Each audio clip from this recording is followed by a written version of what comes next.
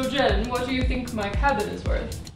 Well, Abe, in 200 years, you would be very happy to hear that your log cabin has a lot of equity and appreciation. So, well, speaking of appreciation, hi, I'm Jen Wehner, team leader of the Wehner Group, brokered by eXp Realty. And this is your market update for July 2019.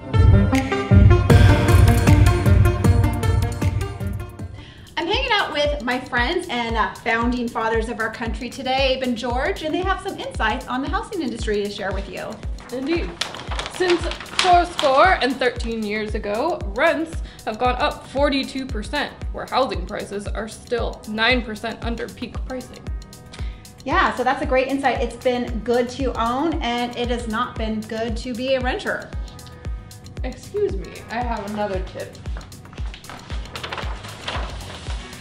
Currently, we are at 1.9 months of supply in the housing market, whereas we should be at 4.5 months of supply. So one interesting statistic about this is that we have not seen this low of inventory since 2005. Yes, 2005. So 2005 was the hottest time in our market, and we are in an extremely hot market now. And just in case you're concerned that there's a bubble or the market's gonna crash just like it did before, a couple things that separate us from the market that we're in before. One, we had over 10,000 vacant homes at any given time during the market downturn.